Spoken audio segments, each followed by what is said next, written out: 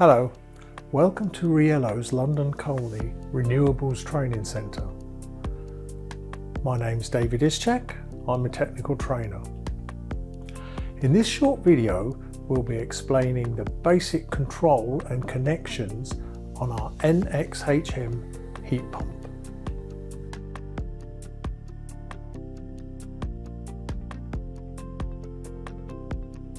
For the heating engineer, components he's already familiar with are heat pump circulator, automatic air vent, there's a flow switch in here, expansion vessel, and just tucked out of shot, a pressure relief valve.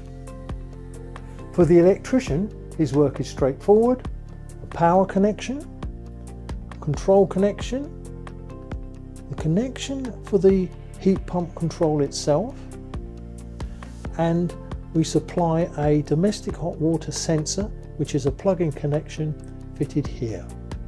At the rear of the unit, the flow and return connections are here, and also the PRV release.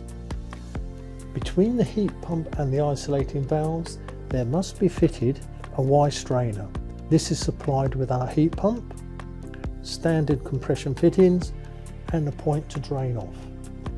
We won't reference anti-freeze protection at the moment because there are several options open to the installer.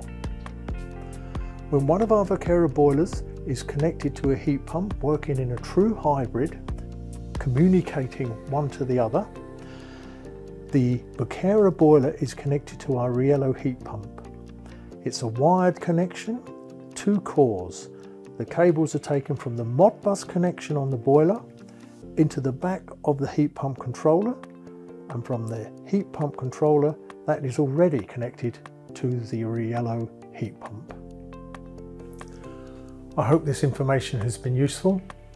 Thank you very much.